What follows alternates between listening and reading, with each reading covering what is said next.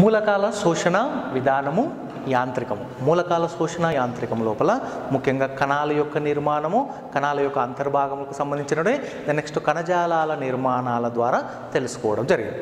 ఈ మూలక యానుల శోషణ విధానాన్ని పరిశీలించినట్లయితే ముఖ్యంగా అవి శోషించే పద్ధతిని బట్టి వీటిని ముఖ్యంగా రెండు రకాలుగా గుర్తించడం జరిగింది. ఇందులో అపోప్లాస్ట్ అంటే కణబాహ్య శోషణ లేదా కణబాహ్య రవాణా అని చెప్పుకోవచ్చు. కణబాహ్య శోషణ, కణబాహ్య రవాణా. ఈ కణబాహ్య రవాణా లేదా కణబాహ్య శోషణ అనేటటువంటిది కణాల మధ్య భాగంలో, కణత్వచాల మధ్యలో జరుగుతుంది కనుక ఆ యొక్క వేగము చాలా స్పీడ్గా ఉంటుంది. త్వరగా అయానులు అనేటటువంటివి రవాణా చెందడం అనేటటువంటిది జరుగుతుంది. అంటే వేగంగా జరిగేటటువంటి ప్రక్రియగా గుర్తించవచ్చు. దాని నెక్స్ట్ వచ్చేసి కణబాహ్య కణ అంతర చర్య, కణ అంతర శోషణ, కణ అంతర శోషణ అంటారు. కణ అంతర శోషణ, కణ రవాణా అని చెప్పుకోవచ్చు. ఈ కణ అంతర శోషణ అనేటటువంటిది సింప్లాస్ట్ అని కూడా చెప్పుకోవచ్చు. సింప్లాస్ట్ ప్రక్రియ అనేటటువంటిది కణాలకు మధ్య భాగంలో నుండి ప్రోటీన్ త్వచాల గుండా కణ అంతర్భాగంలో నుండి రవాణా చేయబడుతుంది.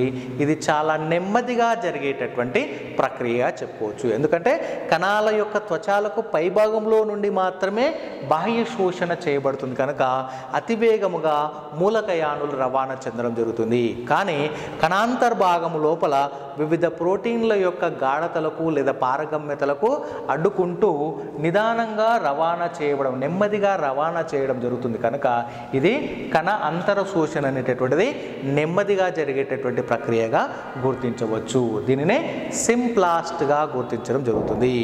ఈ సింప్లాస్ట్ అపోప్లాస్ట్ల యొక్క రవాణాను పరిశీలించినట్లయితే సక్రియ రవాణా, నిష్క్రియ రవాణా అనేటటువంటి రెండు రకాల పద్ధతులపైన ఆధారపడి అపోప్లాస్ట్, సింప్లాస్ట్లు పనిచేయడం జరుగుతుంది. అంటే ఆ యొక్క శోషణ, మూలకయానుల యొక్క శోషణ అనేటటువంటిది జరుగుతుంది.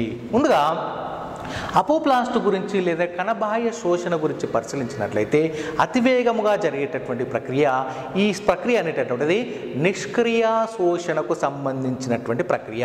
నిష్క్రియ శోషణ అంటే ఈ యొక్క అయానుల రవాణా లోపల ఎలాంటి శక్తి వినిమయము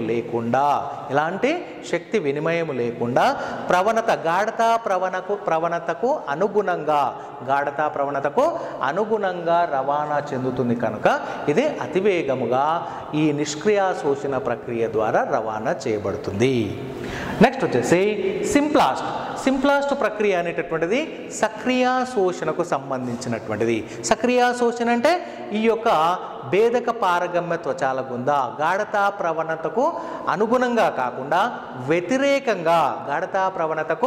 వ్యతిరేకంగా రవాణా చేయాలి కనుక వివిధ ప్రోటీన్లు ఆ యొక్క అయానులను అడ్డుగోడలుగా ఉంటూ కణత్వచాలకు ప్రోటీన్లు అనేటువంటి అడ్డు త్వచాలుగా ఉండడం ఫలితంగా గాఢతా ప్రవణతకు వ్యతిరేక దిశ లోపల ప్రయాణము చెందాలి కనుక లేదా పయనించాలి కనుక ఎంతో కొంత శక్తిని వినియోగించుకొని శక్తి వినిమయము చేసుకుంటూ ముందుకు అయానులు అనేటటువంటి వివిధ ప్రోటీన్ త్వచాలను దాటి ప్రయాణం చేయాలి కనుక దీనిని సక్రియ రవాణాగా పేర్కోవడం జరుగుతుంది. అంటే అపోప్లాస్ట్ను నిష్క్రియ రవాణా ద్వారా, అంటే ఆ యొక్క అయాన్లు అనేటటువంటి గాఢతా ప్రవణతకు అనుగుణంగా పోతున్నాయి.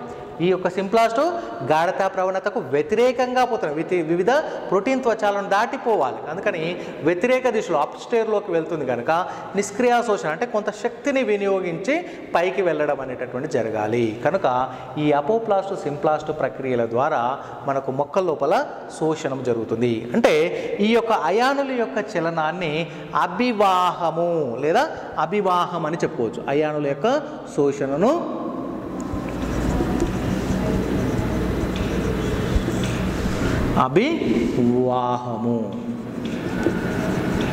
అభివాహం అంటే అయానులు శోషణ చేసేటటువంటి ప్రక్రియను అభివాహ ప్రక్రియగా పేర్కోవడం జరుగుతుంది. కణాల్లోకి చెల్లించడానికి, కణము లోపలికి చెల్లించడాన్ని మనకు బాహ్య అంతర అభివాహముగా పేర్కోవడం జరుగుతుంది. కణము నుండి బయటికి వచ్చేటటువంటి ప్రక్రియను బాహ్య అభివాహము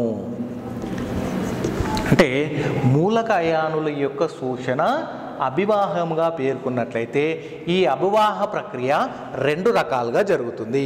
కణము యొక్క అంతర్భాగంలోకి రవాణా చెందినట్లయితే దాని అంతరభివాహమని, కణములో నుండి వెలుపలి వైపుకు ఆ యొక్క అయానులు రవాణా చెందినట్లయితే దానిని బాహ్య అభివాహముగా పేర్కోవడము జరుగుతుంది.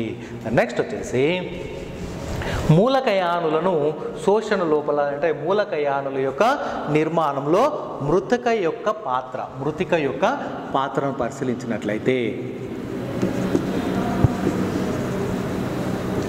మూలకయానుల శోషణలో మృతిక యొక్క పాత్ర లేదంటే ద్రావితాల స్థానాంతరణ అని కూడా చెప్పుకోవచ్చు.